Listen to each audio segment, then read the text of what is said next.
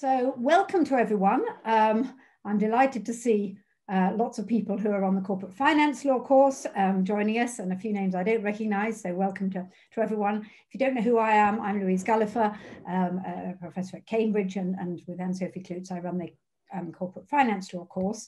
I came to Cambridge from Oxford, and I taught for corporate finance there for many years. And one of the highlights of our course in Oxford was a talk by Chris Hale, and either with William or with somebody called Emma Watford, who are both working for Bridgepoint. So and they did this every year. So I know how the talk used to go. It's probably changed a lot this year. Just to introduce our speakers, so Chris Hale is the Chair Emeritus of Travers Smith. He's worked there for many years. He founded the Private Equity and Financial Sponsors Group at Travers Smith in 1996, and he's senior consultant there now. And he has done private equity, well, he will tell you, but he's been involved in private equity work all through his professional career as a lawyer. And he's also a Cambridge graduate, which is lovely. So it's lovely to have you here, Chris. And William is also a Cambridge graduate, but he's here because he's a partner of Bridgepoint, a private equity house, and he leads the Bridgepoint financial services team. And I see from his bio, he was based in Madrid for a number of years, which sounds lovely, but anyway, he's now in London. And he'll tell you, I'm sure, more about what he actually does in his working life as well. Just a few points before we get started. Firstly, obviously, can you all mute? Well, I don't know, you don't have to mute yourself, sorry, that's wrong. Don't worry about muting yourself. But what Chris and William are happy to do is to take questions as we go along, rather than waiting for the end. And that's always worked quite well in the past. So if something occurs to you and you'd like to know it, then you just ask your question in the Q&A. Please put it in the Q&A and not in the chat, and then I will be able to monitor just one thing, which is great. So if you have a question or you want to ask a question, put it in the Q&A, and what we will do is call on you, and Daniel Bates, who's here, will make you a panelist, I think it's called, so that you can actually ask your question verbally. I don't have to transcribe it. So don't feel you have to type out a very complicated question. Just say you have a question and we'll call on you. And that will get hopefully get some discussion going. So that would be great. There's going to be some slides. The slides are already, the link for the slides is in the chat, so you can download them if you want to, and you're certainly very welcome to do so. For those of you in the corporate finance class, this will very much inform what you'll be able to, we'll be able to talk about on Monday, our seminars, and Chris has very kindly agreed to join those seminars as well. So we're going to have a really good talk about private equity both today and on Monday, I hope. Right, okay, I think that's everything. Daniel will tell me if I've forgotten anything. I think that's everything. So I'll now hand over to Chris, who I think is going to kick off. Thank you very much, Chris. Thank you for both of you for coming, and thank you for starting. Chris. Thanks, Louise. Louise is right. I have been working at Travers Smith for a long time, but I joined it in 1983, so I'll be celebrating my 38th anniversary soon. I like to say I was a child protege, but that may be a bit of an exaggeration. For most of that time, I have practiced in what today we call private equity. When I started in '83, it was called venture capital, and that reflected the sort of size and type of deals that were done in those days. And so I've seen the market evolve into its current state. And what we will do this evening is explain a little bit about that current state, how private equity got there, where it is, how important it is, how it works, both from the fund perspective and the transaction perspective. And we'll touch on some of the current trends. Now, what I'm going to do is share my screen, if I can, and talk to the slides. As Louise said, do please ask questions. Don't be shy about it, because if we have questions, it sort of makes the afternoon more interesting and lively for us as speakers, and I hope for you as listeners. So one thing that perhaps surprisingly, there isn't in private equity is an agreed definition of what it is. Now, I've come up with my own formulation. So it's risk capital provided in a wide variety of situations ranging from finance provided to business startups to the purchase of large, mature, quoted companies and everything in between. And there are some key elements to it. Investment in unquoted companies, equity capital by nature, medium to long term, and targeted at companies with growth potential. If you're interested in private equity, there's an excellent book a colleague of mine at Travers Smith, Simon Whitney, has very recently published. By very recently, I mean in the last sort of 5 or 6 weeks. Cambridge University Press publication, and it's called Corporate Governance and Responsible Investment in Private Equity. I hope he's going to give me a commission if any of you purchase it for this promotion. But he adds to the definition of private equity by saying, a private equity-backed company is a company whose shares are not traded on a public market and which has one or more significant professional investors who, from the moment of investing, have a declared intention to sell their investment at some defined point. Now, what William and I are going to do is put from the practitioner's point of view on all that. Now, where do you find private equity? Is it all over the world, or is it concentrated? Well, the answer to that is it is still quite concentrated. The US has been the main driving source of the growth of private equity. It developed there, first of all, in the very late 1970s, began to accelerate through the 1980s, and took off from the mid-1990s onwards. And we'll illustrate this later with some data. It then migrated to the UK. It developed in the UK from the time I joined Travers Smith in 1983.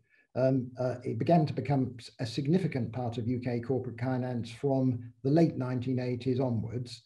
And that's the period when you saw it beginning to develop in other European economies.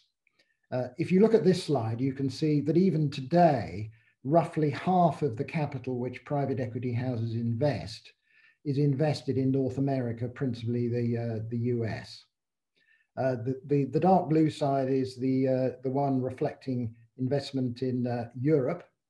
And in most years, the UK accounts for something like 35 to 40% of invested capital. In 2013, a not untypical year according to Incisive Media, one of the data compilers of M&A statistics, the UK had a 40% share by volume of European deals and a marginally smaller share by value.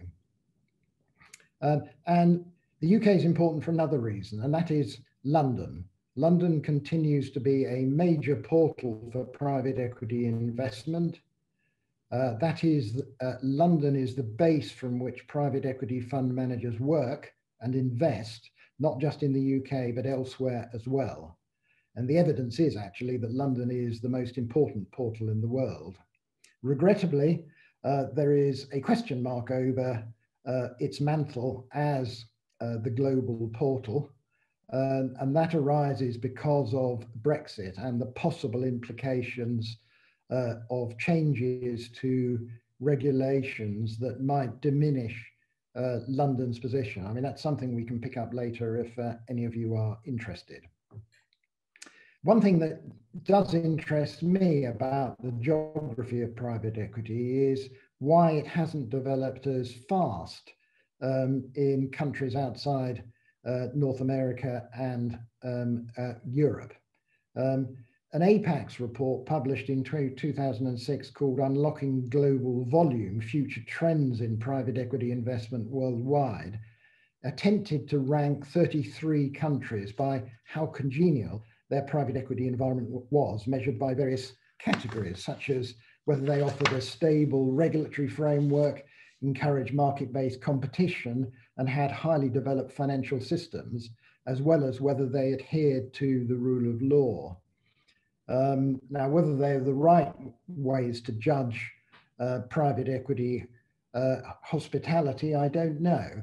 But the conclusions they came to were that the bottom two countries in this table of 33 countries were surprisingly, or perhaps not surprisingly, India and China.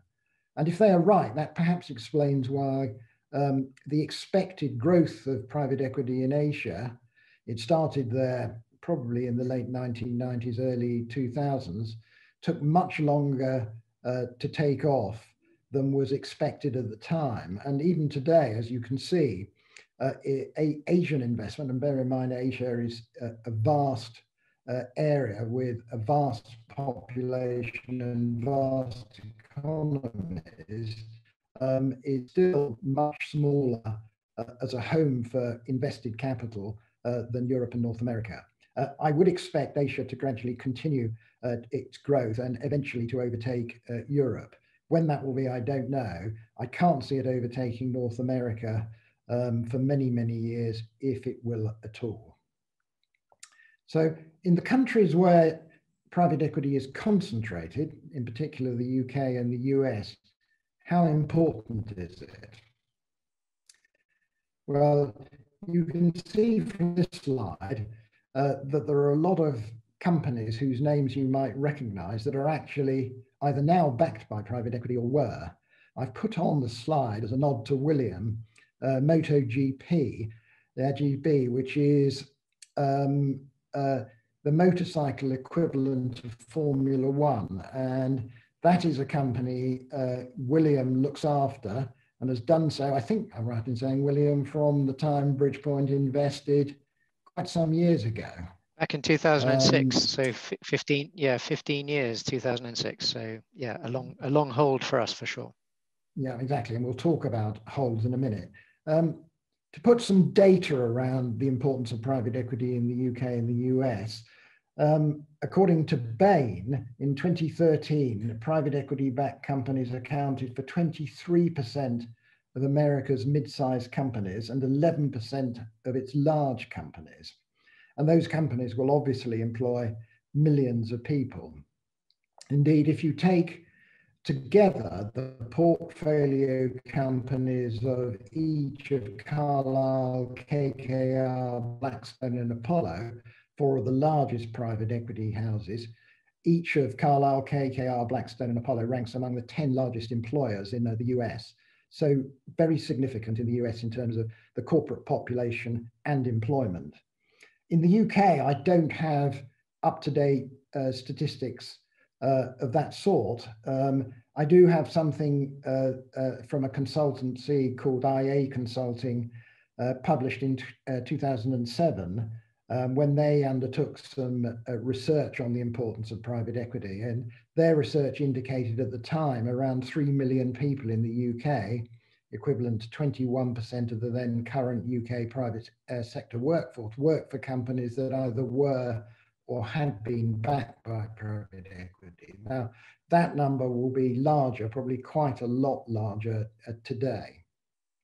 So as you can see, private equity is important by a number of measures in the UK and the US, indeed very important. What about its effect on things like employment and labour productivity? How important is that? And is it better than other forms of ownership? Well, there's been quite a lot of research on this subject, and unfortunately, a lot of it is contradictory. The majority show that in relation to employment, private equity-backed companies increase employment at a faster rate than listed companies. The best piece of research that I've seen is in a paper that was published in October 2019 called The Economic Effects of Private Equity Buyouts. That was written by a number of US academics, including Stephen Davis and Josh Lerner, who are quite well known in the sort of private equity academic world. They examined thousands of US private equity buyouts from 1980 to 2013, looking amongst other things at the effect of buyouts on labor productivity, compensation per worker, and employment. And their overall conclusion I will read out, and it's one that I think I would subscribe to. And this is what they say. In short, the impact of private equity is more complex and varied than champions or detractors claim. Proponents such as Jensen, who you may or may not be familiar with his famous piece about the eclipse of the public company, see buyouts as engines of efficiency and value creation, fueled by the concentrated ownership of target firms, highly levered capital structures, and high-powered financial incentives. Critics see these same features as harmful to targets and their workers and a source of systemic risk. We find strong support for the engines of efficiency view in the most prevalent deal types. With respect to employment and wage effects of buyouts, our evidence is mixed and contingent on deal type. The post-buyout performance of target firms also varies with external credit and macroeconomic conditions.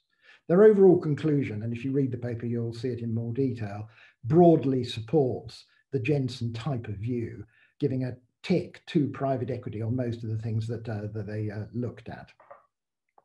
How important is private equity to the M&A world? Well, very important in the UK and the US.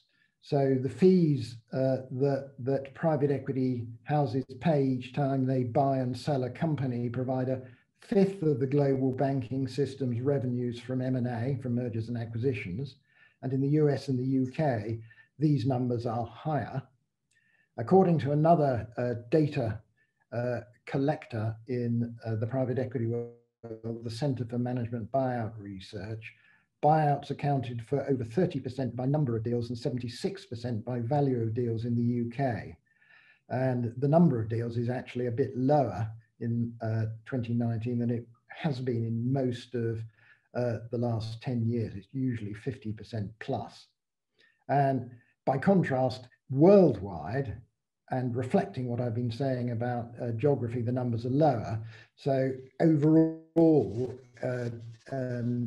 private equity usually accounts for something like 15% of global M&A value and 10% by number of deals. Now, has private equity been successful? William, I think you're going to pick up here.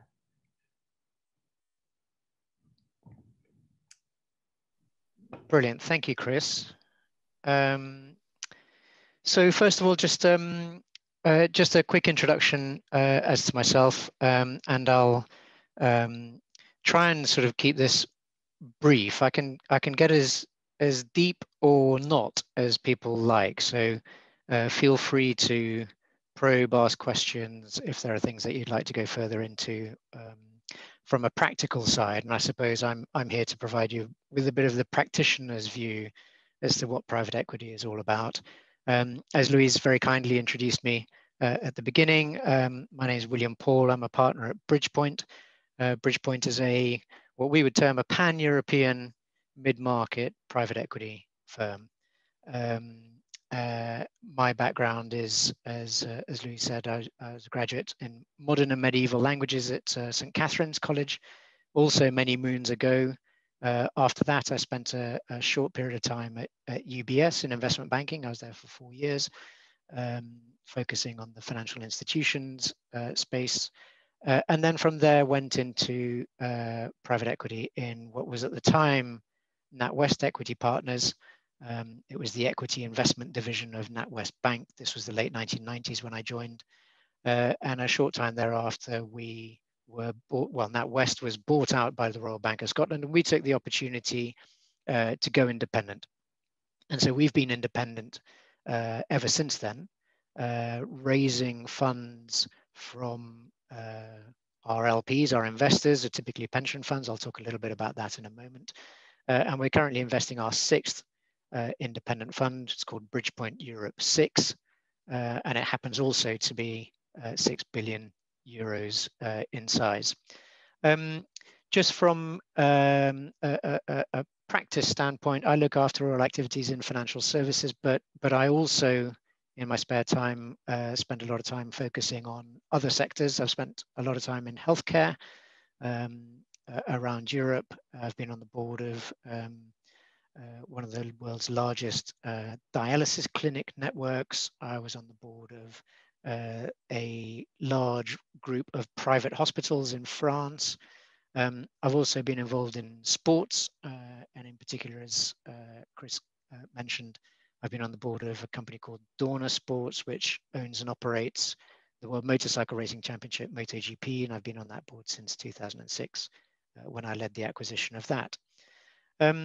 So to try and give you a little bit of a perspective on how private equity works, and I think just before I dive into the content on this page, which are the sort of the means by which we create value, I'll just give you a hypothetical example of a company, and just some very simple numbers to give you a bit of a picture as to some of these dynamics that go around. So as you will know, we're all competing with some formidable competitors to acquire businesses that we think are attractive, are valuable, and importantly are going to be more attractive and more valuable tomorrow. And we're very much growth focused investors.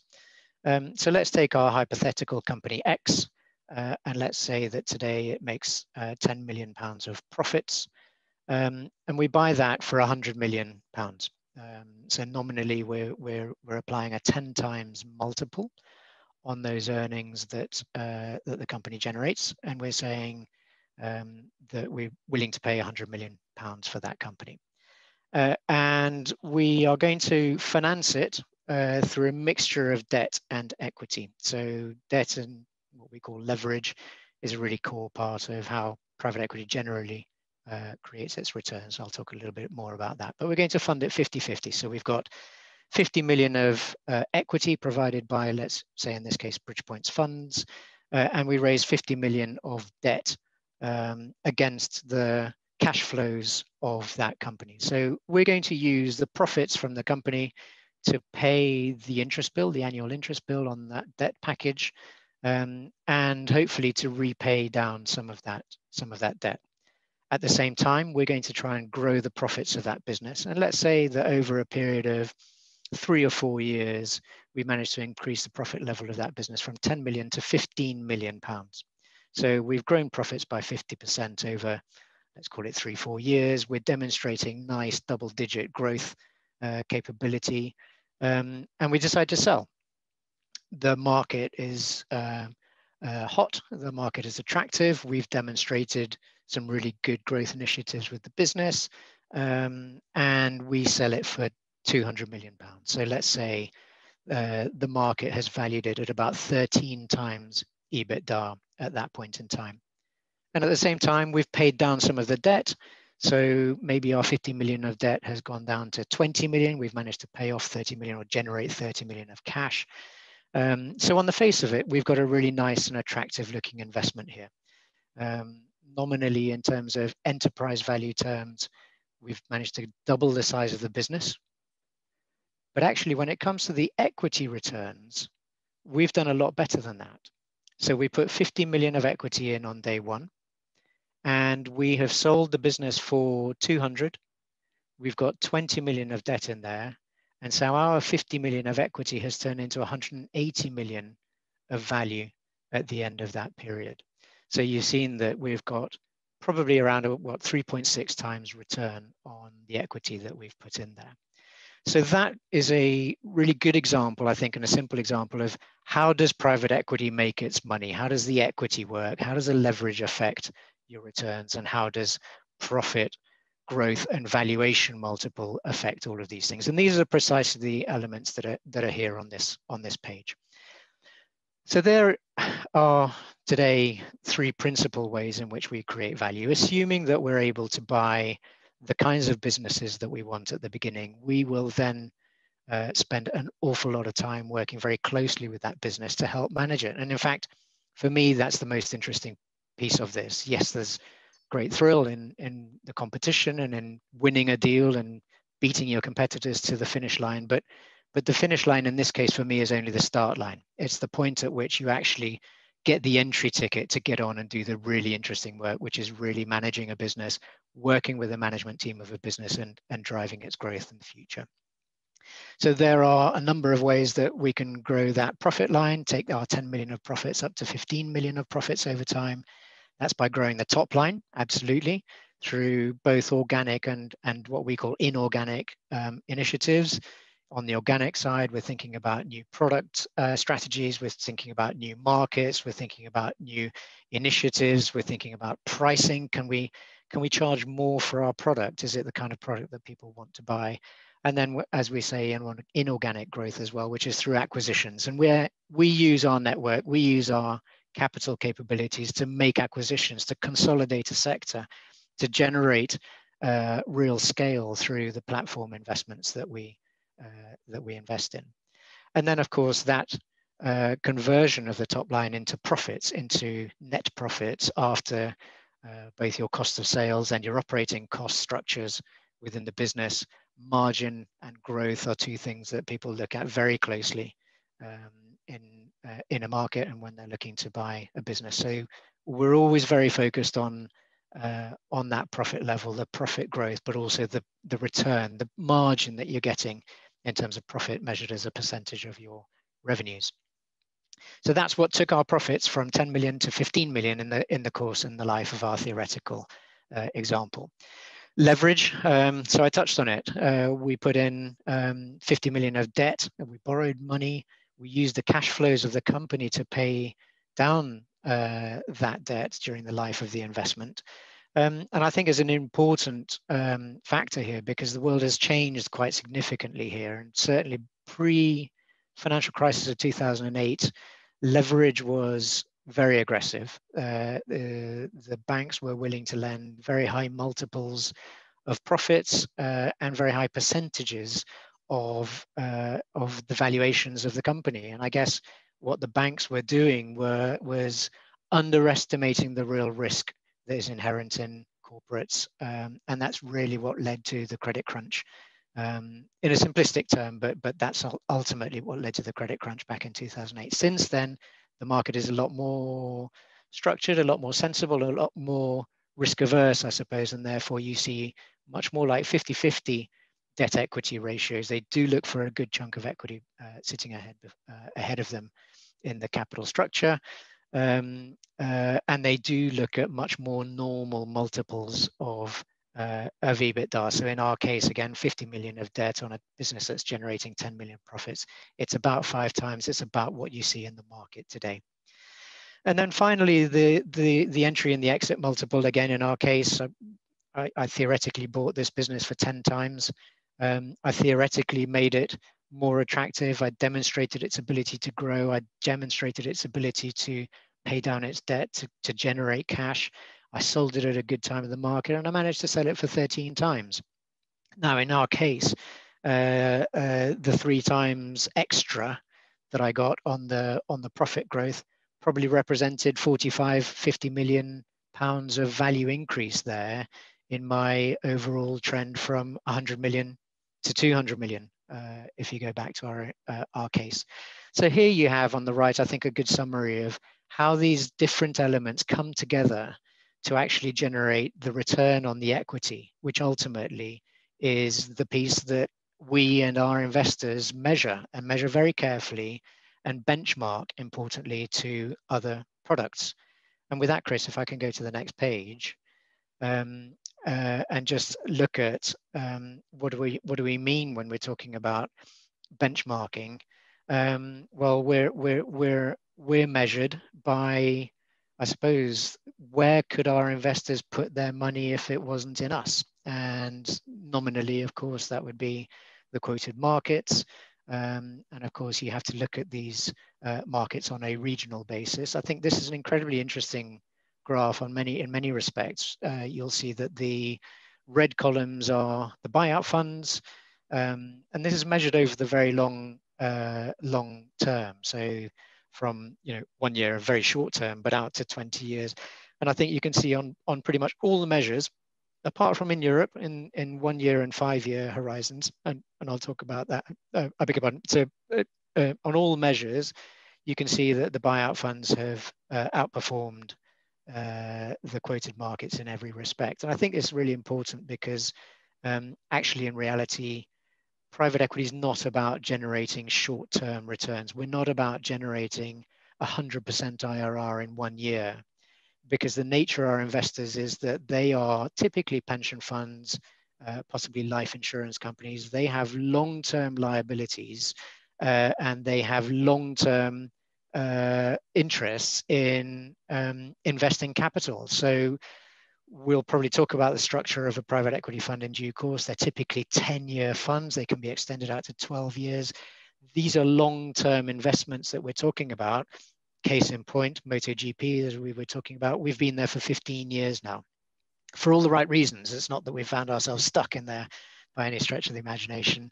We're there because we see there to be continued growth potential. But I think this is a really interesting graph because in all time horizons and across all geographies, private equity has demonstrated itself to outperform the public markets. And that is an important point because we charge fees for that.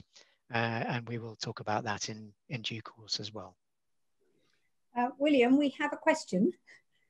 Yes. Not quite sure how else to do questions. It says anonymous attendee, but I don't know whether that's the anonymous attendee would like to ask their own question, but that's down to Daniel, whether they know who to... Can you do that, Daniel? No, I'm afraid I can't if they've chosen to be anonymous. Oh, okay, right. They're going to be anonymous. Right, well, anyway, the question is, how important is restructuring a company or the corporate governance for private equity in generating profit? Oh, right. Well, William, sorry, you were drawing breath and about to answer, and I jumped in because I'm going to talk about the corporate governance bit. I don't know whether you want to talk about the restructuring bit. Yeah, absolutely. Yeah, I mean, just I'll touch on it very briefly because we do come and talk to these points in due course. But I think a really fundamental part of how private equity operates is that the governance and the structure of a business, the reporting lines, the relationship between us and the corporate, between us as executives and the executive team of a business, and how we interact through the board, through day-to-day interactions, through our shareholder rights, of course, is really fundamentally important. We have to have the structures right so that then we can be agile, responsive, we can move quickly, we can take control when we need to, but importantly, we're in a good place to support management teams when they need our help and our support. So it's a fundamental piece of how we go about evaluating and assessing the businesses that we're able to support. I think all of the structuring around the nature of our relationship and the nature of our working relationship with a portfolio company is absolutely fundamental. Without that, it would be very hard for us to exert our control and our influence over those companies. We'll probably go into more detail on that in due course, but I think it's absolutely integral to what we do and how we operate. Yeah, thank you. Now, on corporate, you touch in corporate governance on a vital point. You might wonder, well, what's the magic sauce in private equity? How does it actually ensure a company grows? What does it do with a company that is so effective? Well, one of the key reasons, in my view, that private equity has been so successful, as the chart in front of you shows, and I should add that there's quite a lot of academic research on the subject of returns, and not all of it shows what's on the chart. Some of it shows that private equity has, based on certain measures, only matched what you see by way of returns from the public markets. The majority show what's on the slide. The difficulty is comparing apples with apples. And there are all sorts of ways to try to do that, but not all of them are very effective. The data sets, anyway, are relatively limited. But I think most would agree that private equity has outperformed public markets. And one of the key reasons, as I say, I think is the governance structures. So buyouts are characteristics, as William was suggesting, by private equity investors focusing hard, active monitoring by them, providing financial oversight and imposing financial disciplines, as well as strategic input on those actually running the companies. And we'll talk about the management piece a little later in the lecture.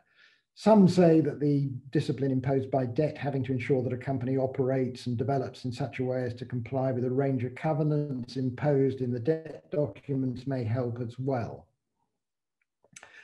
Both UK and US evidence, though, shows that the most important governance characteristic is something we're going to come on to talk about in a bit of detail and explain to you, which is the management equity stake. Private equity is all about alignment. Hold that concept, because we're going to talk about it in a number of concepts. There's much more complete alignment of interest between a private equity fund manager and the senior executives that they back to run companies than you will find in a listed company environment. And that, I think, is one of the key ingredients why the return slide in front of you is as it is. What private equity governance does, in perhaps more academic terms, is deal more effectively with the agency problems that are much debated in the public company context, less so in the private equity context, but written about interestingly by my colleague in that book that I referred to earlier. So in the agency difficulties were highlighted in some public companies at the end of the 90s and the beginning of this century. Think of Enron, WorldCom, Hollinger, and Parmeline. There aren't private equity equivalents of that, and I can't see there ever being private equity equivalents of that.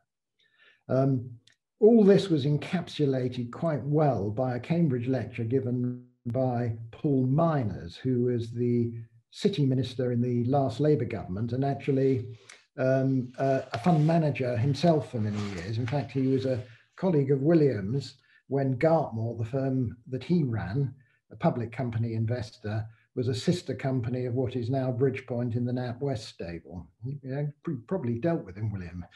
I have a few times. An engaging and interesting man. Yes, indeed. Anyway.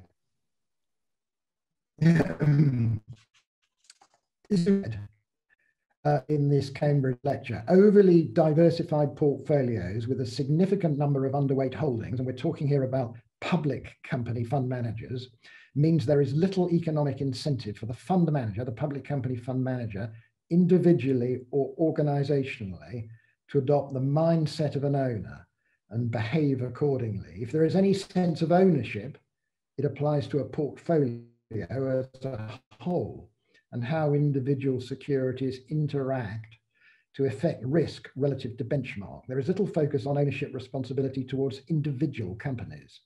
We thus have a critical vacuum in public company governance. No one actually takes on the responsibility of ownership. For the past year, I've been chairing an unlisted company financed by private equity. I've been struck by the extent to which this ownership model leads to strong and effective governance focused on the aligned, that word again, interest of owners and management. All are working to a common agenda with shareholders fully engaged on strategic issues and in receipt of timely and complete management information going well beyond financial reporting. Contrast this with the situation for a public limited company where shareholder engagement on strategy is almost non-existent, reactive at best, and reporting is formulaic and limited in its interactivity. So, private equity produces, sorry, Louise, it sounds like there's another question. Well, we have two more questions. I was going to suggest we left them for a bit because I know at least one which is about exit. I think somebody will be talking about, will one of you talk about exit in a minute? Yes? Yes. So maybe we'll hold that one. And the other one is about, how lawyers break into the private equity industry. And I don't know if you want to take that now or take that later on when you'll come on to the parts lawyers play. Well, lawyers break into the private equity industry as lawyers, focusing on that area by working at firms like Travers Smith that have big practices in that world. If they want to actually join a private equity house like Bridgepoint, William, you'd better explain where you recruit from and how you join private equity and whether being a lawyer is a good route in. Yeah, absolutely. I mean, I guess there are, within a private equity house, I mean, there are a whole number of different roles and functions that we have. And, as you will all be aware, the legal, sort of in-house legal functions in private equity houses are ever greater on a day-by-day basis, in part because of regulation, in large part because we're dealing with ever more investors on a global basis. And then finally, for a great reason, which is because we're growing, and we're growing the number of products and the breadth of products that we're offering to our investors. And therefore, actually, from a legal standpoint, there's a huge amount to do in-house within a private equity firm, whether that's from a compliance, from a fund law standpoint, etc. I think from an executive side of things, it's probably a little bit less common, but the typical areas that we would recruit from for sort of the executive teams would be from consulting, investment banking, and on occasion indeed from the legal profession. But in all of these cases, we would normally be taking people in once they'd had a good chunk of sort of professional experience. So we wouldn't normally take at any level across the business sort of direct graduate intakes. We would normally expect people to have done a few years, probably 2 to 3 to 4 years of professional experience beforehand. Okay, we have one more question, which maybe Gabriel, perhaps you'd like to ask it now, and then William or Chris think they're going to deal with it later. I can say that. Can you make Gabriel whatever you need to make him, Daniel? Is that possible? He's on his way. That's brilliant. Here he comes. Gabriel, can you ask your question? Thank you. Okay, thank you, Prof, for the opportunity. So I just wanted to get the thoughts of Chris and William on whether, so can you hear me? Yes, absolutely fine. Yes. Thanks. So I wanted to get your thoughts on what the most important considerations are for a fund when deciding to leave, to pull out or take away their investment from a portfolio. Is the most important consideration minimizing risk, or are there other more important considerations? Thank you. It's probably one for you, William. Yeah, sure. So great question, Gabriel, because it's a very, very finely balanced and a very nuanced question in reality, because to start with, I suppose it depends on what sort of private equity house you are. So, there are a whole bunch of different strategies that come in under the umbrella of private equity, whether that's venture capital, whether that's growth capital, whether that's leverage buyouts as we focus on, or indeed, there are distressed investors that look at the world in a different and very opportunistic way. And so everybody will have their own way of interpreting this. I think speaking from our standpoint, so from a growth-oriented leverage buyout house, it's a complex mix of what's the market like? Is the market opportunity there? How has the company performed? Do you think that you would get a good answer, a good solution for the company at that point in time, both in terms of the absolute valuation and the return that you would get on your money? Is it the right partner? Is it the right route? Is it the right answer for the portfolio company and the management team? Are you selling to another VC? Are you floating it, for example? Is there a stock market listing? And also, what's the opportunity? Do you think you could go for more? Because we as a fund are measured, and as mentioned before, we measure ourselves on absolute money multiples. So we do have flexibility to wait for a couple of years if we think that makes the difference between, getting 2 times on our money and maybe 3 times on our money, or actually if it makes the difference from, a company that hasn't done terribly well and we need to give it a little bit more time so that we get it back into profit again, and try and recover some of our investment in a case of one that hasn't worked so well. So it's a really finely balanced topic. It's a really, really good question because there's a lot of art that goes into it. And if I may admit as well, a little bit of luck. Sometimes you just get the right people coming at the right time. saying the right things, and you have to be opportunistic and able to take those opportunities when they come too. I'd rather be lucky than clever in many respects, but you do have to have a mix of all of the above to time it right. And sometimes you get it right, sometimes you don't quite. We all have opportunities that we should have been in, but on the whole, we try and get it right more often than not. Thank you, William. We do actually have 2 more questions now.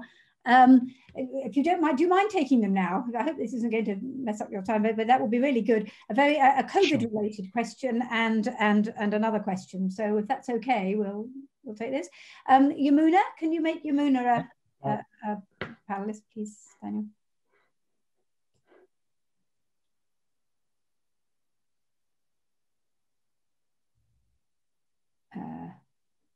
Sorry. Waiting for the tech. Is that going to work, Daniel? Or, oh yes, here we are. Here she is. Good. Do ask your question, Yamuna.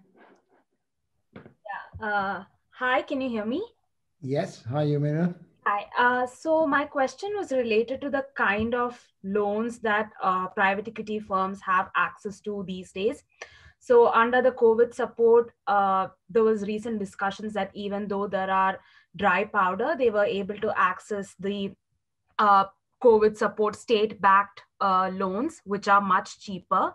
So my question was related to how this could have challenges in the future when the private equity firms have to possibly deal with more expensive refinancing, because these cheap loans are not going to be available for a longer time.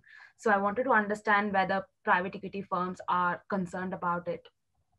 Well, perhaps I can answer first before I pass over to William. To begin with, private equity houses, portfolio companies weren't able to access the various support schemes the government put in place a bit over 11 months ago, was it 10 months ago? That's because the private equity portfolio companies under the then rules were all aggregated together, and that took them outside the criteria that made them eligible. Now, the rules were changed, but as far as I know, not very many private equity companies have taken advantage of the government-backed loan schemes that are available. I don't know whether any of the Bridgepoint companies have, and you could put a gloss on that, William. Yeah, absolutely. And without getting too specific in terms of individual companies and what they've done, I mean, I think it's an excellent question, because I guess from a financing standpoint, we're always thinking about what's the best way to finance our portfolio companies and where is there low-cost financing to be found. Now, having said that, I think there is probably a slightly different, if you look at this from a Daily Mail standpoint, so there's a slightly different moral lens, I suppose, on a business that is taking on government support, when in the background there is a very well-funded equity owner that potentially could put money in itself. And I think as an industry, we're very sensitive to, how does it, not only is it the right thing to do, but does it look like the right thing to do?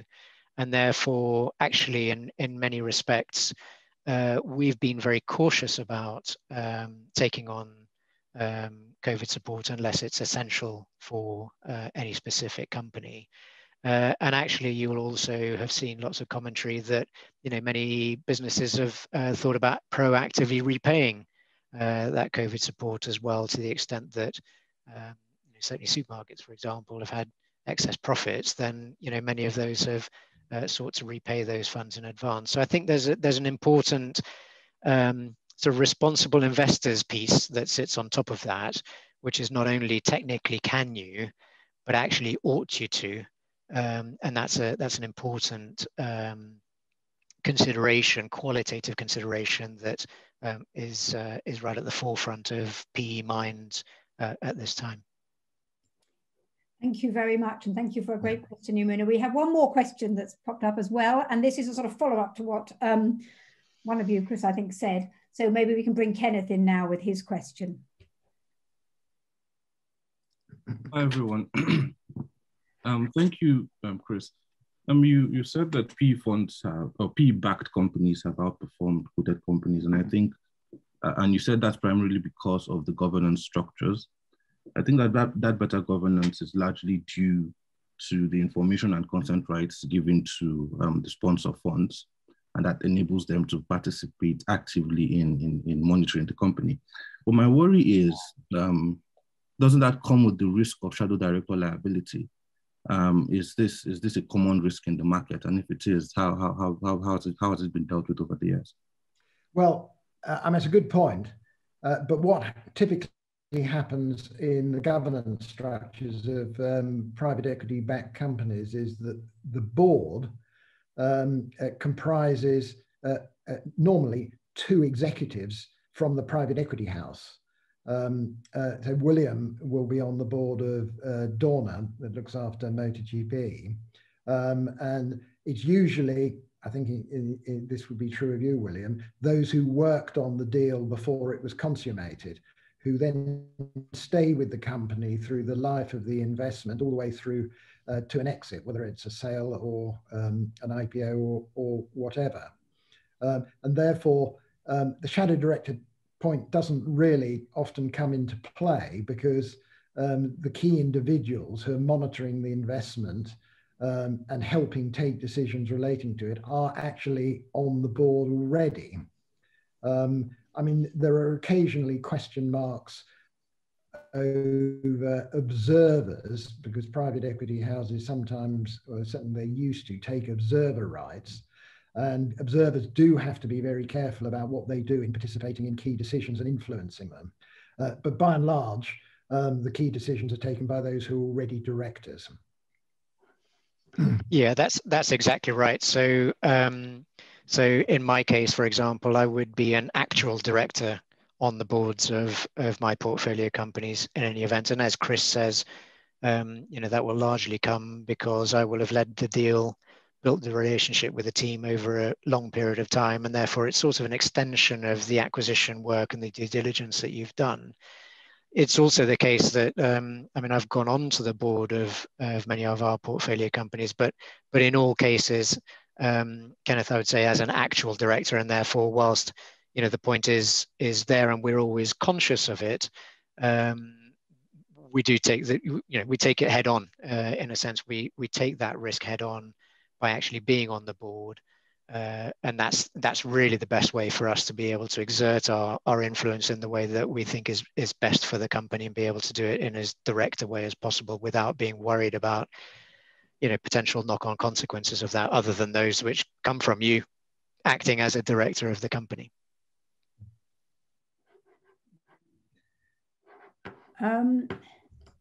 Sorry. Yes, I think, oh, wait a minute.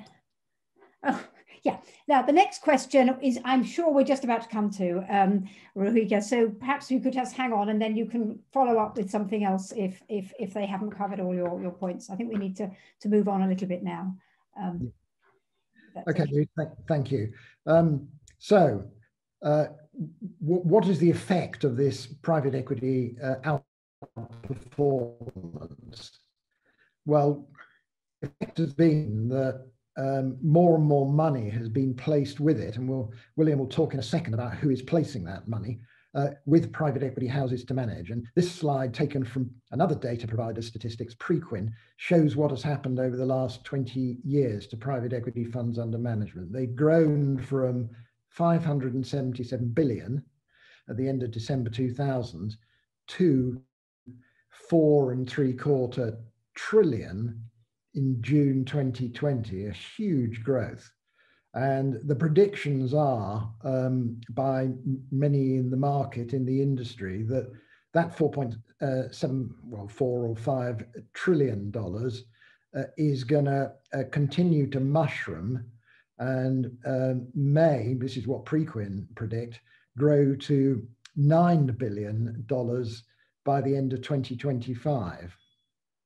Outperformance is the principal reason why the investors that we're going to come on to describe, or William is, put money to work with private equity houses. And it's had knock-on effects on the public markets. I'm not going to touch very much on this. If you're attending the roundtable tomorrow, William and I are speaking at it. We are going to examine this particular issue, the private equity versus public company contrast, in more detail. But what has been happening at the same time as private equity is growing is that the number of listed companies in the UK and the US have been actually shrinking quite dramatically.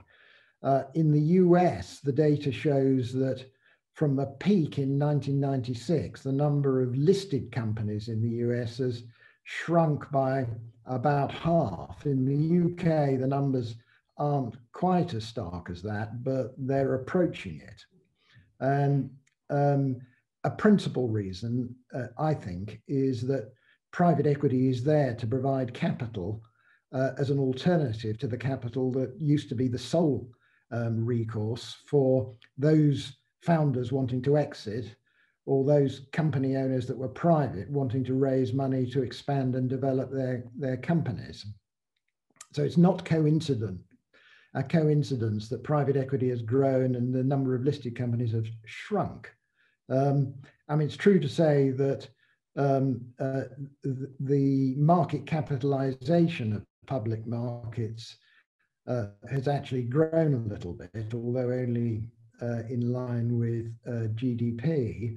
And the net result is that those remaining listed companies are bigger than they used to be. There's a big SPAC trend at the moment that you've probably read about. I see that as a fashion rather than a long-term trend, but we will see. And at the end of the lecture, if we want to talk a little more about SPACs, both William and I can give our views on why we think they're more likely to be a passing fad than something enduring. Now, what we're planning to do now is to move on to get under the bonnet of how private equity works, first of all at the fund level and then at the transaction level. So we've been talking a lot about private equity houses, and we probably ought to just reflect on what is a private equity house. Well, a private equity house, as you will probably have picked up from what we are saying, is an asset manager, essentially. Very much the minority are listed, such as 3i. So if you want exposure as a retail investor to private equity, you will have to hunt around for the few listed companies that are essentially private equity houses to buy some shares. And 3i is in the UK the biggest of those. It invests its balance sheet money. There are some like HG, which are also listed, but they do what the majority do as well and invest their own money along with what others do together. And what others do in the main is raising independent funds from outside investors and whose money they manage. Funds, and we'll examine the way funds are put together in a little bit, are structured as limited partnerships. I could ask you why that is. If anybody quickly wants to raise a hand or posit an answer for the two main reasons, do so now. If not, I'll go on to explain it.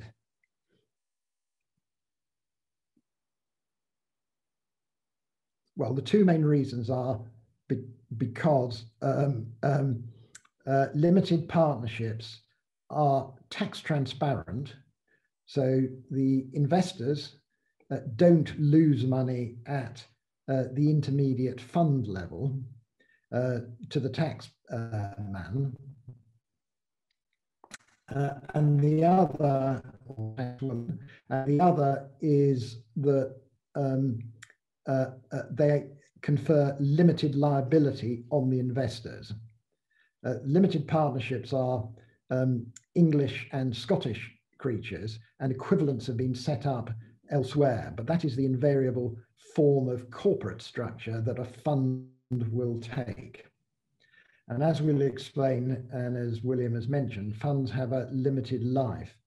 One important thing to note is that funds are illiquid, so investors in them can't ask for their money back during the life of the fund, in contrast to those investing in hedge funds. And there will not be borrowings other than for smoothing purposes at the fund level.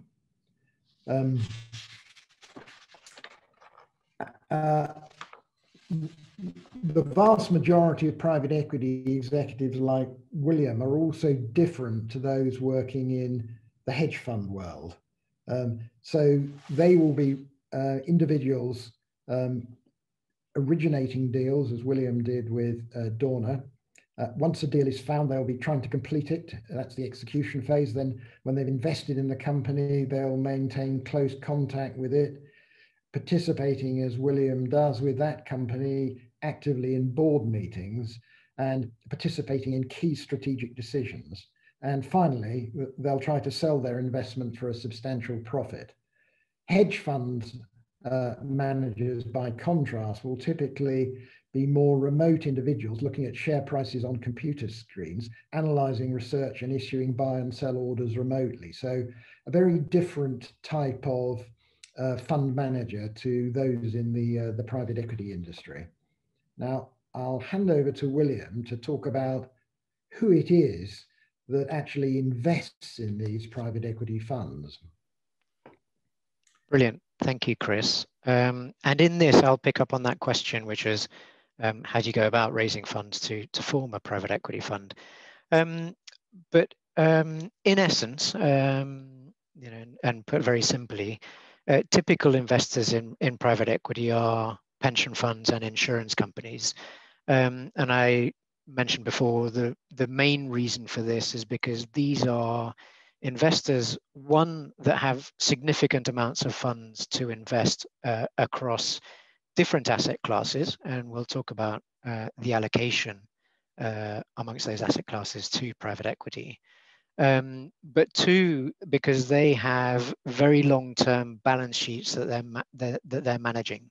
So a pension fund starts its calculations, I suppose, by looking at the long-term liabilities that it has and maps those against the asset base that it has, and of course tries to match that asset base and its investment profile with those long-term payment obligations that it needs to make to its pension fund beneficiaries over the long term. And therefore, private equity is an interesting asset class for them because by definition, it is a long-term asset class. It's pension, I beg your pardon, the fund lives are typically 10 to 12 years. And what they are looking at is generating significant multiples of their investment over a number of years. So philosophically and from an asset and liability management standpoint, private equity is a very, very attractive product for the pension funds and certainly the life insurance companies that are managing long-term balance sheets. I think the interesting piece here is also, and these are actually from Bridgepoint, so just representative of kind of some of the compositions of our funds, just on that sort of who they are and what they look like is on the right there, and you can see, you know, the vast majority is the dark grey piece, the public pension funds. But then if you add into that the corporate pension funds, you've got the endowment foundations and sovereign entities. All of these are very long-term investors at the end of the day. Then you add into the insurance companies, and actually everything barring asset managers and banks would fall precisely into those sort of categories that I've talked about before. I think the other interesting piece is just looking at the geographic split here. The vast majority, 55 to 60% of the funds currently come from the North America. And we'll touch on that again just in a moment on the next slide. But then with a relatively balanced split, I suppose, from the rest of the world, barring the Middle East. So this is a good sample, and our funds don't look that different to any of our competitors, whether that's CVC or Cinven or any of the American funds, certainly here in Europe.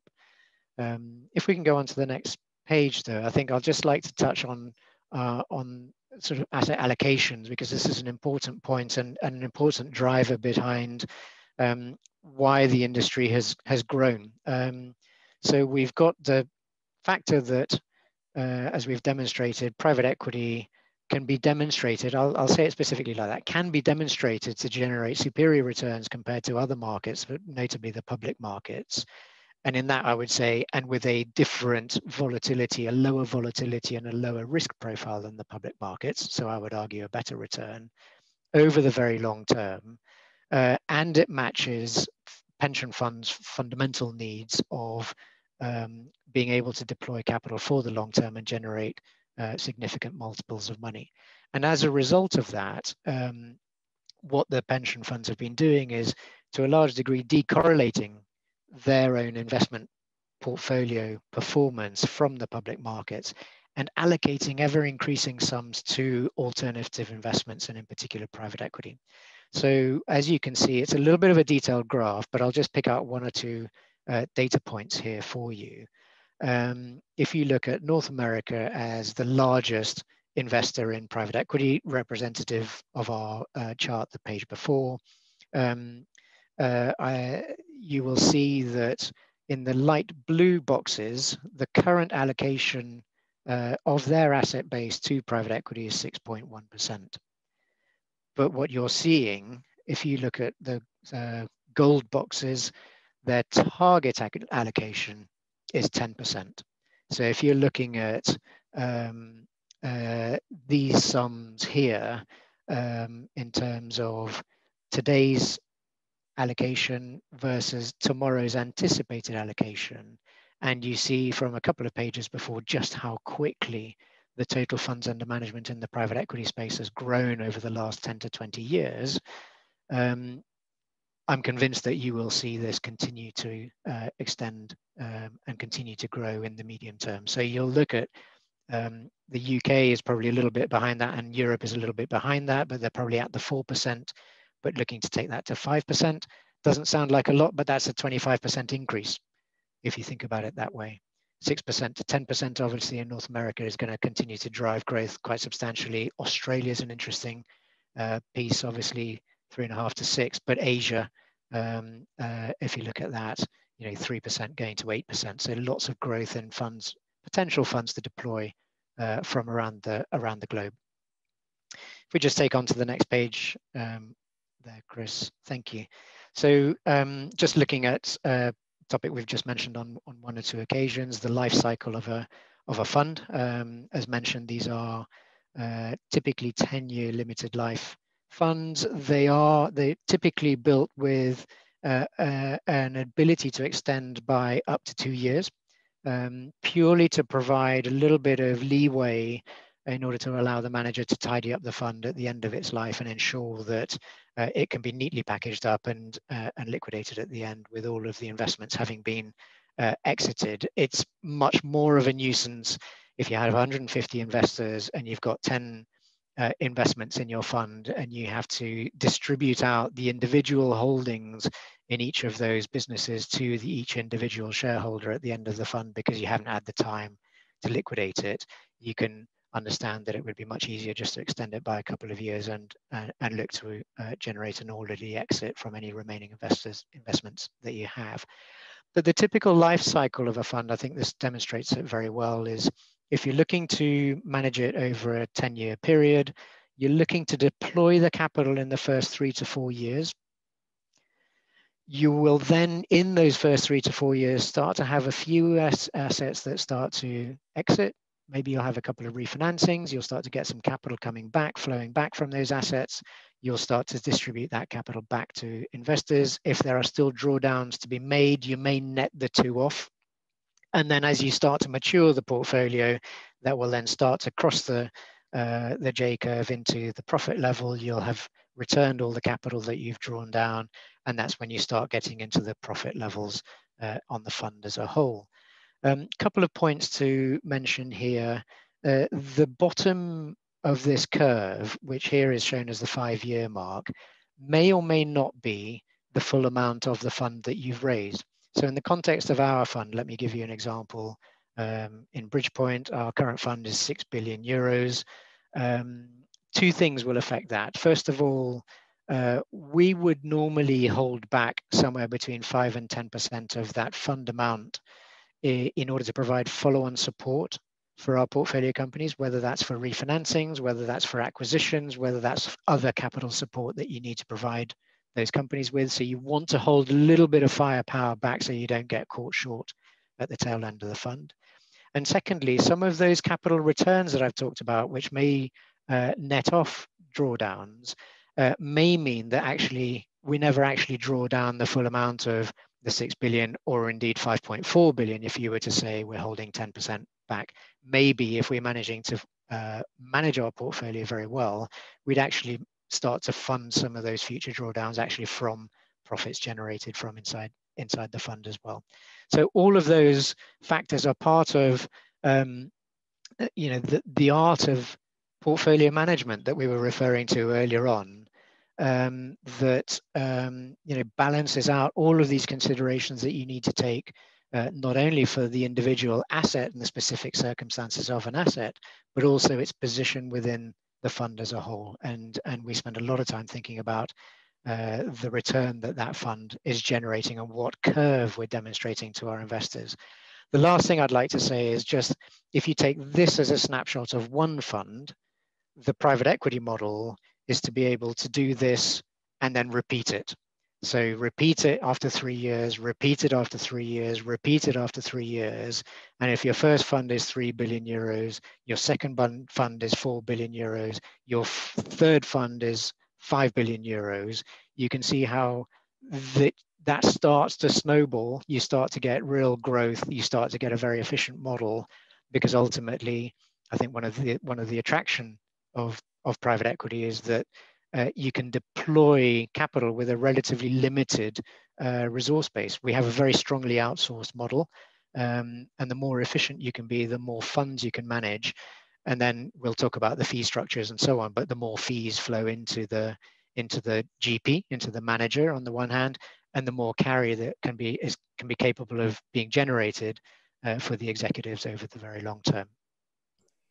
Can I just ask something, William, before we leave the slide? I mean, what you've got is your 10-year fund, but obviously the fundraising bit at the beginning, that's presumably not on the 10-year plan. That will be beforehand. Is that correct? How long would that take? I mean, how long would a typical fund take to raise before you get into the 2013 bit? Correct. So, I mean, our investor relations team would say they are always fundraising. They're always out on the road, maintaining relationships, etc. But in reality, I would say it's variable. The very best funds, the real best in class, the actual fundraising period may be quite concentrated, maybe 3 to 6 months, but the preparation that will have gone into it will be huge. And therefore, those 3 months will start when they've already hit the ground running, in a sense. So they could have spent a good year and a half preparing for that. And there may be lots of soft conversations happening in advance. So it's a little bit variable, but I would say a year of preparation and a year of fundraising is probably not a bad way to think about it. You've also got to pick your moment in the market. What are market conditions like? What other competitors are out there looking to raise funds at the same time? So again, back to this sort of construction and the art of timing. It's a really, really important part. So I think it is one of the key factors of private equity, though, and I think this plays to a lot of aspects that you will cover in your courses, that you generate efficiency by having a great investor relations machine, let's say, and the more funds that you can use that machine to raise, the more efficient you are as a business. But the same applies, for example, for the legal support and the compliance, etc. So the more you can utilize that across different funds and across different products, then the more efficient you're becoming as an asset management business, beyond just the pure private equity manager in individual assets. So there's a lot of complexity that goes into it, but a great source of competitive advantage and efficiency within all of us as managers.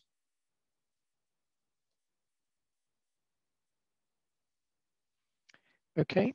So in all of that, I think and back to the opening definition of what is a private equity house. I mean, one thing that we are always transparent about and always very clear about, and very important to do so to ensure everybody's got alignment, is that it's all about the exit. At the end of the day, this is all about returning capital to our investors and looking to generate the very best possible capital gain for them within a determined period of time.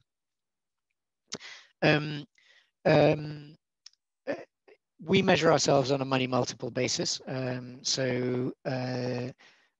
are looking at least to double the value of our capital over a 3, 4, 5 year period in an individual asset. We're looking really to be able to treble that. If you measure that in an IRR basis, that's, as mentioned here, 20 to 25, possibly 30% IRR.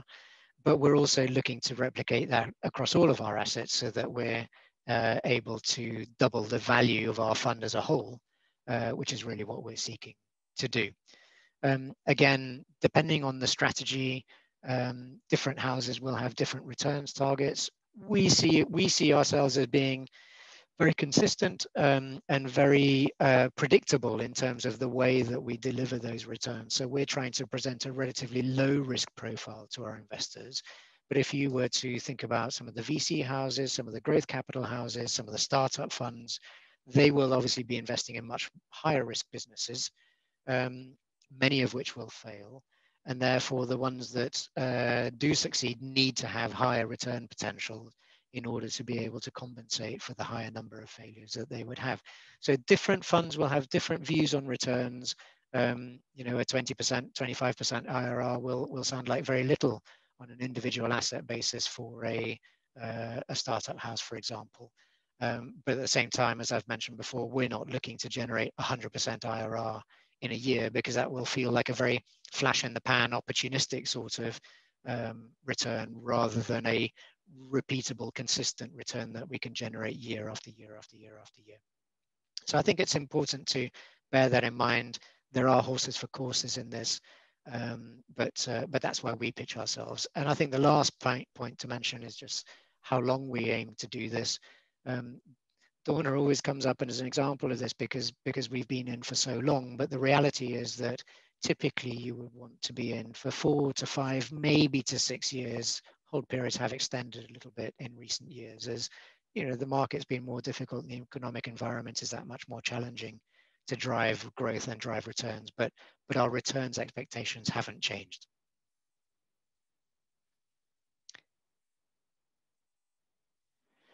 And then finally, just to comment on, so how do the economics work in all of this? The sort of the catchphrase for this is known as 2 and 20. So you've got a management fee structure that the GP receives on the committed capital in the fund. That's typically in the range of 1.5% to 2%. And then you have sort of the profit share. The incentive comes from the participation in the surplus profits of a fund as a whole. Now that's known as the carried interest, or the carry, and that is shared out amongst the executives of the fund. On occasion, in certain houses, there will be a corporate component to that, so part of that may go to the GP itself. But that's a large part of the incentive here for people to be involved in private equity. I think the interesting bit there is back to Chris's point at the beginning of alignment. This system is incredibly effective at creating alignment between the private equity house and its investors.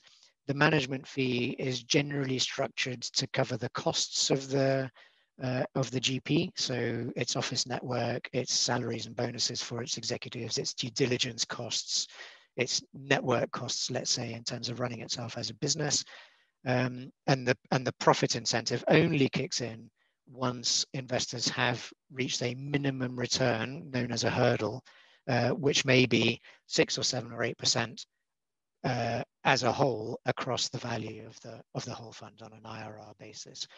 Once the fund starts to surpass those levels, then the profits are shared between the investors and the executives on a pro rata basis. And that's when, obviously the model can be incredibly remunerative for individuals and for the private equity houses themselves. At the same time, there's further alignment generated because both the GP and the executives do invest directly alongside the investors in the fund and in the deals that they do through the co-investment schemes. You could look at that, we would call that similar to an institutional investment, so it would generate the same returns in its own right as the investors would receive. But the real upside potential, I suppose, comes through the profit share, which the executive participate in. I think the last point to mention is there are different houses with different structures. So we operate on a fund as a whole basis. So all of the executives participate in the same fund. So whether Sweden has a particularly brilliant deal or Spain has a period of 5 years where it's really difficult to get deals done because of the economic environment, we all gain and share and benefit from performance of the business as a whole. So I'm as incentivized to help our Spanish team do a deal as they are to help the Paris team do a deal. Other houses may have deal by deal structures. CVC notably is a big proponent of this, where actually the carry is shared on a deal by deal basis in the executive team involved in that deal. And then a component goes back to the corporate as well. That gives more of a hunter-killer atmosphere, I suppose, around the deal team. It incentivizes slightly different behavior. It makes them an incredibly successful house. But at the same time, I would say culturally, it leads the business in a slightly different direction to how we've always operated as Bridgepoint, which is one fund across all of our network as a whole. William, so, yes, sorry. Again, we have a question that is all about investors, so it might be a good thing to answer now.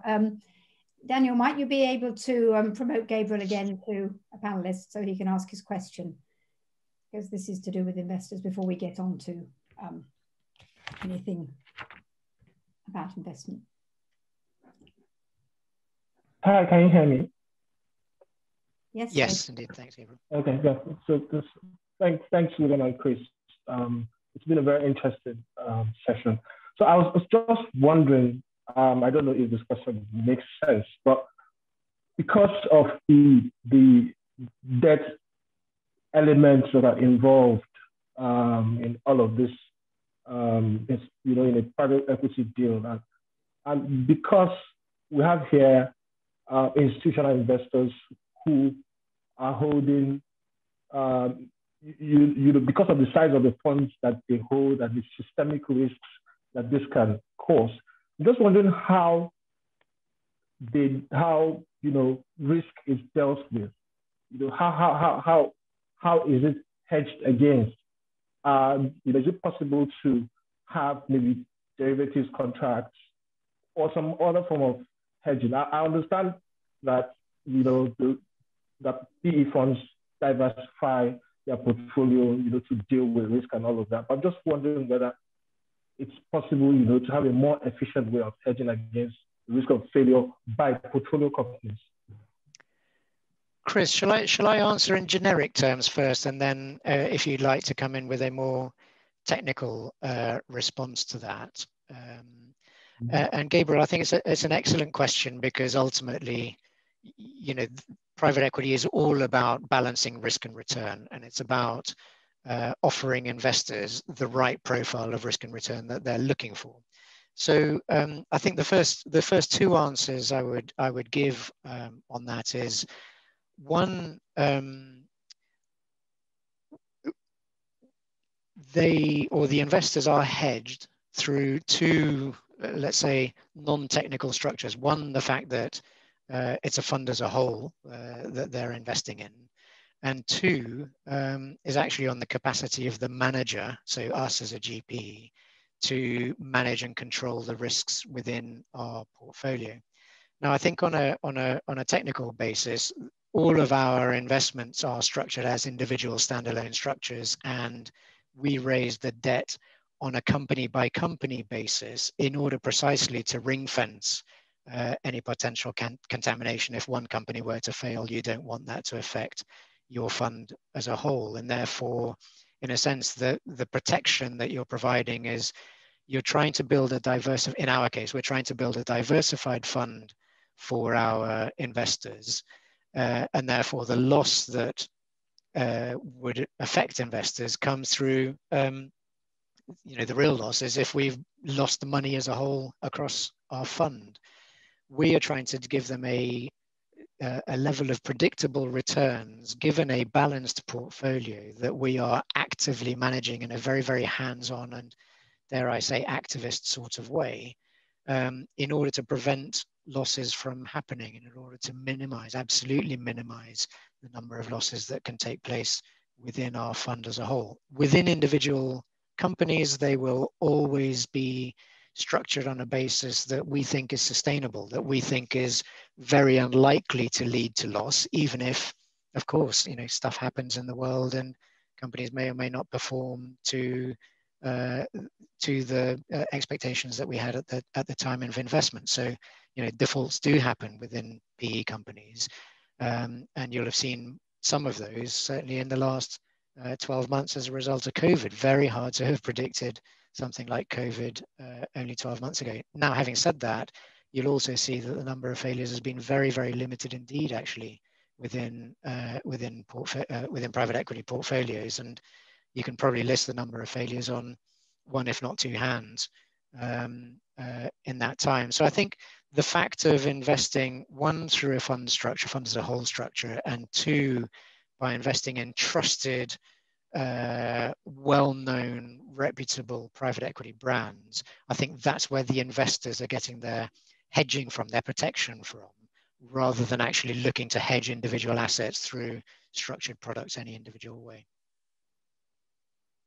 Chris, I don't know if you want to add anything. And the only thing I would, the only things I would add to it is that I think it's very difficult to see systemic risk in private equity, in contrast to hedge funds. And the reason for that is because of a point I made much earlier, which is that investing in a private equity fund is illiquid. You can't ask for your money back. You can't therefore cause a sort of run on the bank in the way that has sometimes happened in the hedge fund world, causing widespread destruction to those around that hedge fund.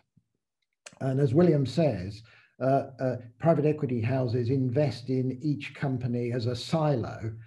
One failing doesn't immediately knock over into another company. It doesn't have any effect on it at all.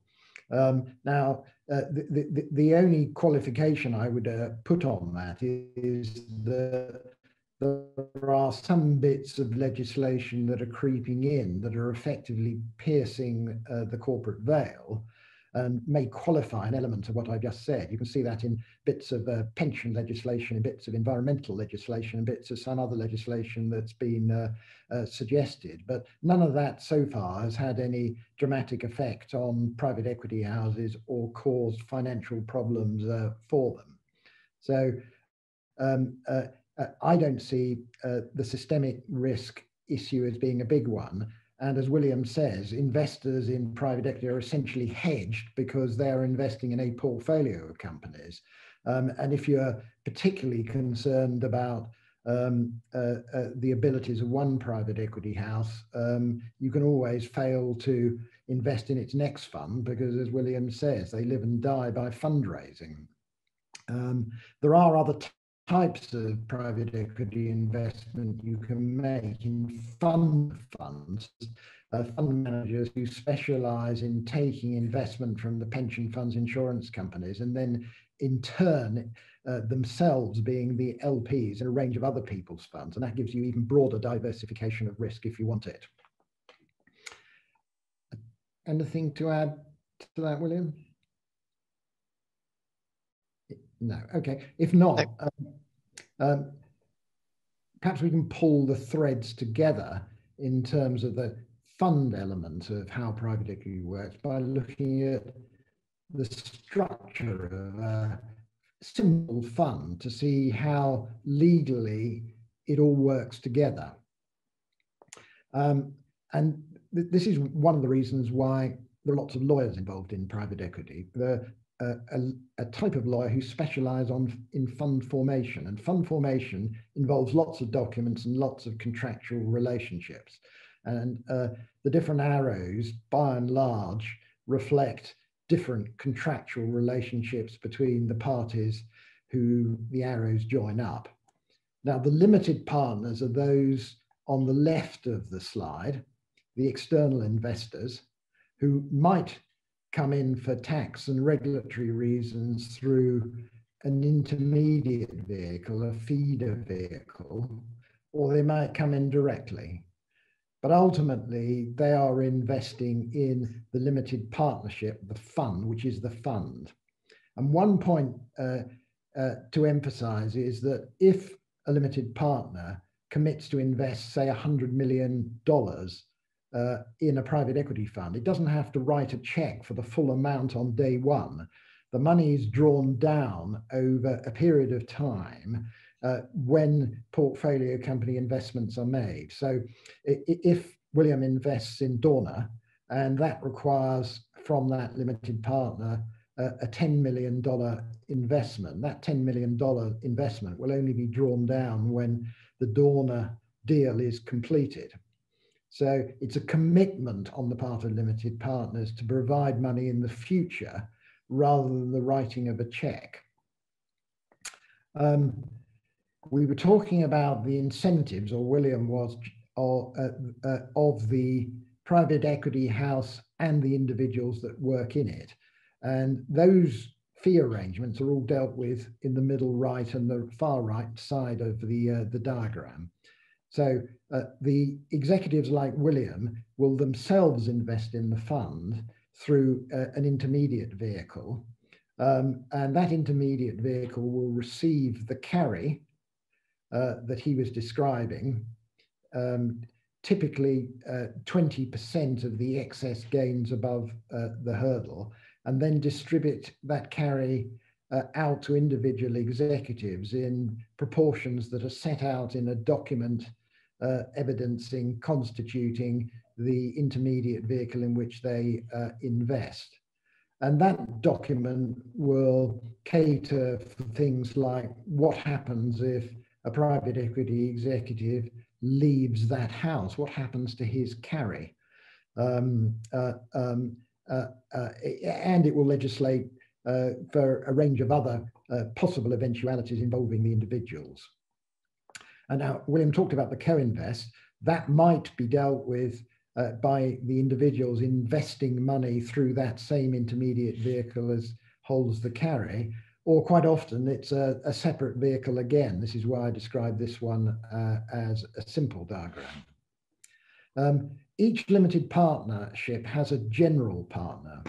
And the one problem with general partners is they are the single entity in a limited partnership that has unlimited liability. Because of that, it is invariable for most of the functions involved in the running of a fund not to be dealt with by the general partner, but by an investment advisor that will be part of the private equity house, Bridgepoint, say, or by Bridgepoint itself, which might take over management of the partnership from the general partner. Whichever it is, the management fee will flow through the general partner, usually characterized as a priority profit share payable to the general partner from the monies it has available, that will then flow to the investment advisor and the manager as a fee for what it is doing for the general partner in either advising on investments or effectively managing the activities of the fund. And depending what the general partner does, and there'll be one set up for each new fund raised, it might or might not be regulated. The investment advisor and the manager will be regulated entities. So that's the way a private equity fund is legally constituted. To the question about careers in private equity, this is one path.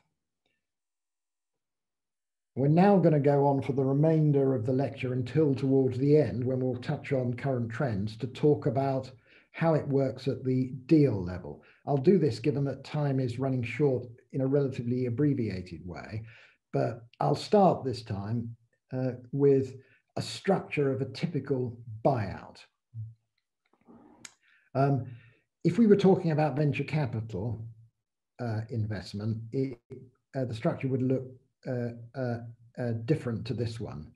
And that's because venture capital money is put into target by the ultimate investors for two main purposes. One is to provide an exit, sometimes partial, for the founders, and the other, and most common, is to provide money for what it would usually be a young company to develop, the investment money to enable it to develop to the next stage of its maturity. In a buyout, as the name suggests, most of the money is used by Newco 3, which is the acquirer in this diagram, to acquire the target. There will be money for investment as well, but most of the money will be used for the target. So where does the money come from? Well, it comes from the investor, which is the private equity house. That's what the term we're using in this diagram for the private equity house. And it will put its money into two main types of instrument. Very much the minority, often only 1% of the total it is putting in. So 1 million out of 100 million in William's example at the beginning of the lecture will go into ordinary shares of Newco, and the balance, 99 million in William's example, will go into Newco 2, probably as a loan note. It might go into Newco 1 as a preference share, or it might be a combination of the two. But either way, that instrument, the preference share or loan note, will have a fixed return on it, typically 10%. It won't have any ability to generate a return on top of that fixed return of 10%. That unlimited potential rests with the ordinary shares. And the managers of the people, Bridgepoint, the senior executives, the C-suite, Bridgepoint is backing to run this group on a day-to-day basis and implement the strategy. Bridgepoint agrees with those managers, and they will hold shares, ordinary shares in Newco 1. I'll explain how that incentivization piece works in a minute. The Newco 1 money will then flow down to Newco 2, and it'll be joined at the Newco 3 level by money from debt providers, who these days can themselves be credit funds established by private equity houses, or they might be banks, or they might be some other independent provider. Now, there is a type of debt finance called mezzanine finance, and that will probably come in at the Newco 2 level rather than the Newco 3 level, and would flow down with the so-called equity monies to Newco 3, joining up with the senior debt monies in Newco 3 to provide what is needed to buy the target. That money will then flow out to those who own the target before completion as the proceeds for the sale of their shares in target to Newco 3. What lawyers do, these deals are full of lawyers, and if you're acting for the investors, you will do four main things. You'll negotiate the documents between the investors and the managers. You'll act for the Newco stack, Newco 3 in negotiating the sale and purchase agreement between Newco 3 and the target, Newco 3 and perhaps Newco 2 in negotiating the terms on which debt is provided by the debt providers, and on behalf of the investors and effectively the debt providers, you'll be undertaking due diligence, legal due diligence in relation to the target company shares. And every party in this diagram will have a separate law firms acting for them. Now, it's vital to understand the way the management incentivization works in private equity. This is how alignment is achieved between Bridgepoint and those running the companies that it invests in. Management aren't required to invest in the instrument comprising 99%, in my example, in the instruments comprising 99% of what Bridgepoint puts into its deals, the loan notes and the preference shares. They are only required in a first-time buyout to invest in what is called sweet equity, sweet because that's all they have to subscribe for. And the amount of money that they have to pay for their shares, typically it will be 20% of the ordinary shares. I mean, it'll vary depending on the size of the deal and other characteristics of it, but 20% is not an uncommon amount. The amount they have to pay for them will depend on their own personal resources.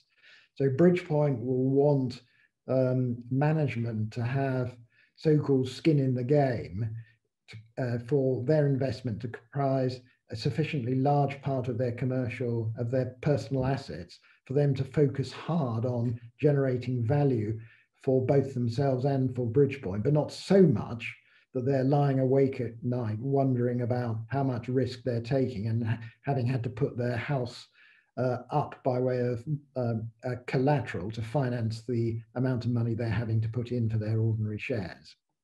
So it might be management, and this wouldn't be untypical, will pay £1 million, dollars, euros for their ordinary share equity, say 20%, and Bridgepoint will therefore put in 9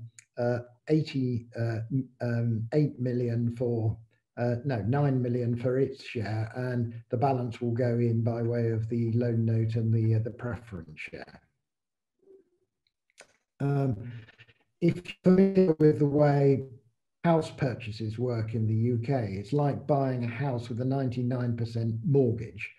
And then if you pay down a bit of the debt, which is the bit at the bottom, that house prices rise in value and all that value accrues to the ordinary shareholders, management and Bridgepoint, which is how the sort of returns we're talking about are achieved for Bridgepoint and even greater returns proportionately for management. Sorry, Louise, it sounds like somebody's got a question. They have. It also says William Paul is typing an answer, so maybe I'll ask it now that you've got my attention anyway. And this goes back to the previous slide, actually, Chris, which is said to be very helpful, but the anonymous questionnaire says they're not clear what function NewCo 2 performs. What can it do that 1 or 3 can't do? NewCo 1 or NewCo 3? That's a very good question. NewCo 2 is there because in the old days, it was possible to obtain tax relief on loan note interest that was put in by the investor, but the rules meant that that had to go into a different company to NewCo 1. Now it is still just about possible to get interest relief, tax relief on that interest, and you still have a NewCo 2 for that reason, but often deals involve mezzanine debt, and I probably should have had a line from debt providers to NewCo 2 as well.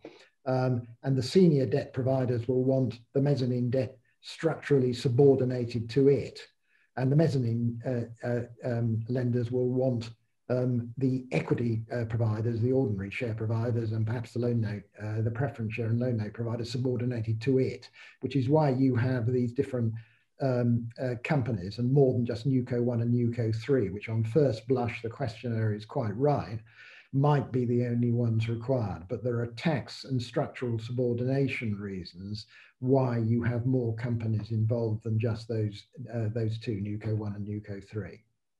Yeah, and that's what I was typing. I was typing more on, because the tax relief has disappeared so long ago now that I'd sort of forgotten about that, actually, Chris, so thanks for reminding me. But the structural subordination, obviously, to the debt for the investor's loan notes, but also the priority ranking versus the equity.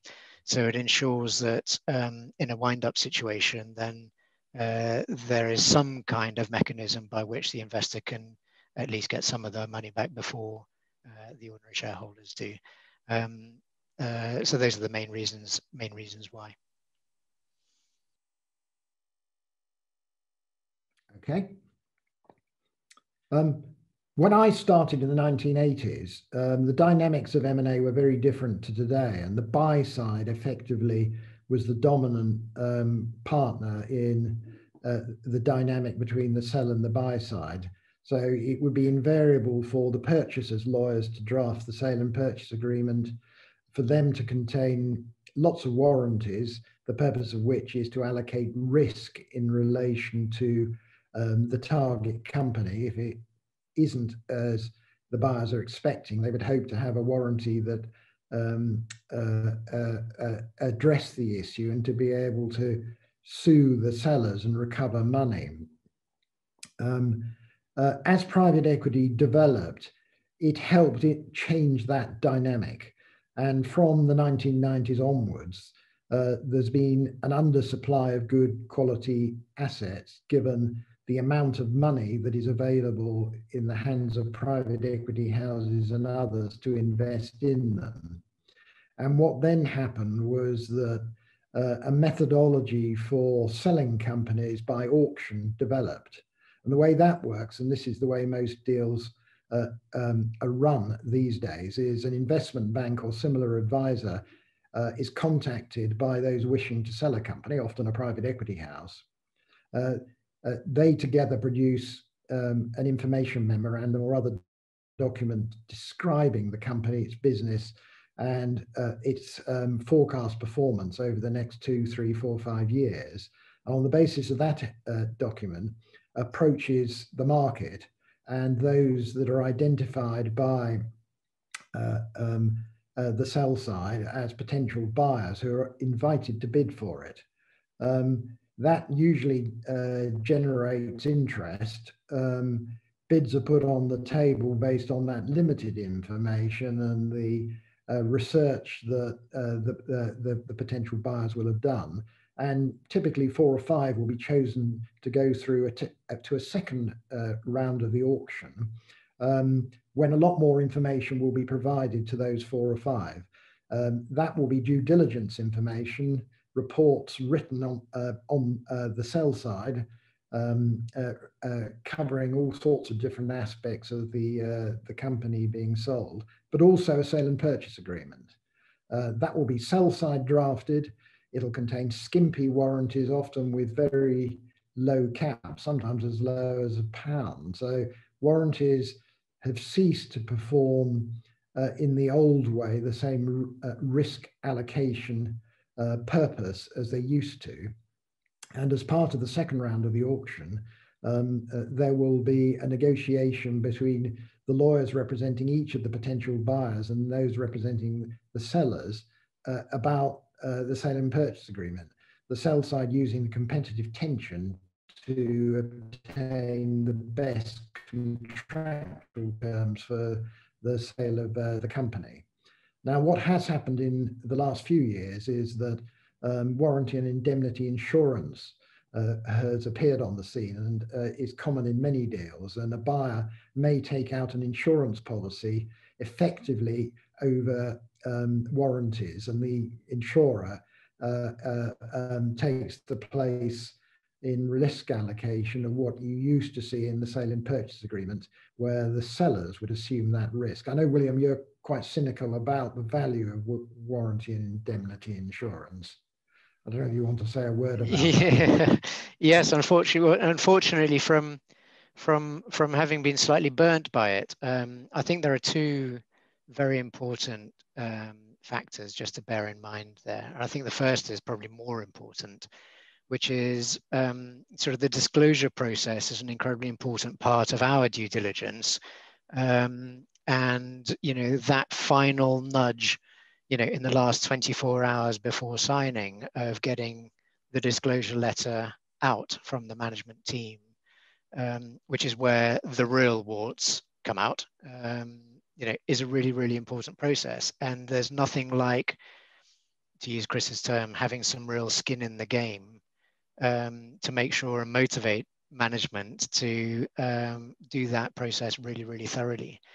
If you have a product in place, a warranty insurance product in place that effectively absolves them of sort of liability on that, you have to just ask yourself the marginal question: have they really gone the extra mile on that? And unfortunately, I did have a process where I think they didn't go the extra mile on that, because the warranty coverage was the insurance coverage was sort of too comprehensive with those caps that that Chris was referring to. But unfortunately, they're market practice. They're kind of accepted by the market. So, you know, it was what it was. And if you fight these points very hard, you become uncompetitive vis-a-vis the management teams.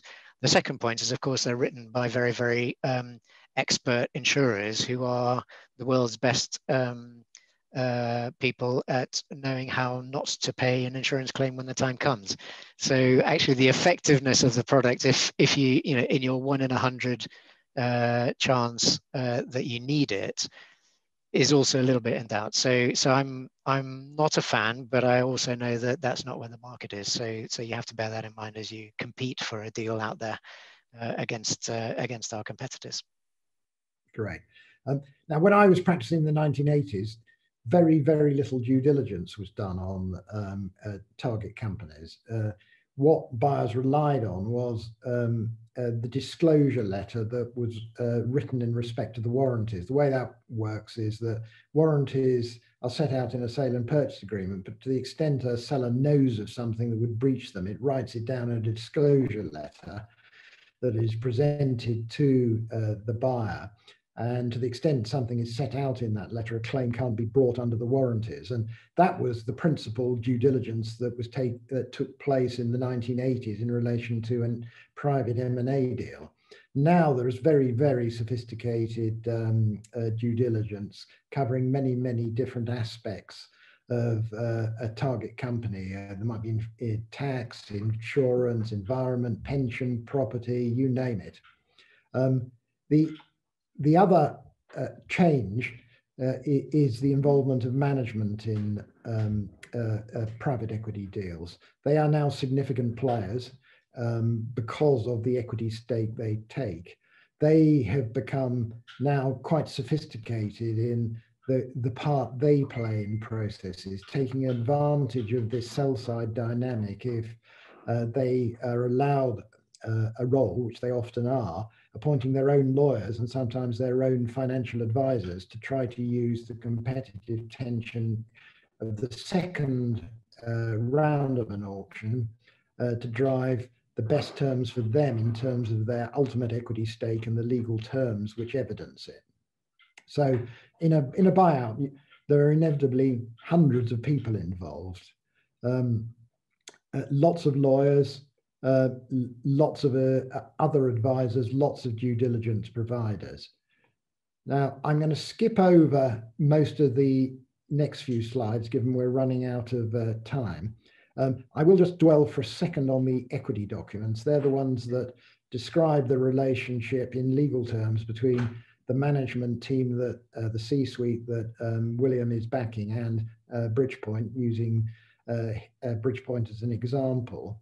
And that is how, in legal terms, governance is evidenced. And the contractual arrangements in relation to private equity are one of the principal ways in which the agency issues are minimized and mitigated. They provide the way legally of Bridgepoint having oversight over its investment, strategic input into what is going on, control over who they are backing to run it, so they can flood a board if they want to ensure that their point of view always prevails. They can sack those they're buying if they're backing, if they're not coming up to scratch. And they monitor it all by having information provided to it as a matter of contract under the equity documents on a regular basis. They have input contractually on key issues which can't be taken without their consent, and on future business plans which can't be adopted without their consent. And that's where the ultimate exit will be regulated in part as well, anticipating what might happen in a few years' time and providing pointers as to who will do what in relation to an exit. Now, I will skip over the debt documents, so have a look at them on the slides, and we can pick up some of the detail in the seminar on Monday if you'd like to dwell a bit more on these legal aspects, the contractual aspects of a transaction. But I think to conclude, we ought to have a look at current trends. And William, I think you're going to pick this up. we do have one question, which I think is a sort of current trend question, if that's okay to raise it now, which is, and I don't know, Daniel, if you can make Sharath a panelist just for a minute. Sorry, I don't know. He's on his way. Yes, good, thank you. I think this is something that's asked about the position of managers. Yes, here we go. Hi, am I audible? Yes. Yes, thank you, Daniel. Thank you, Professor Gullifer.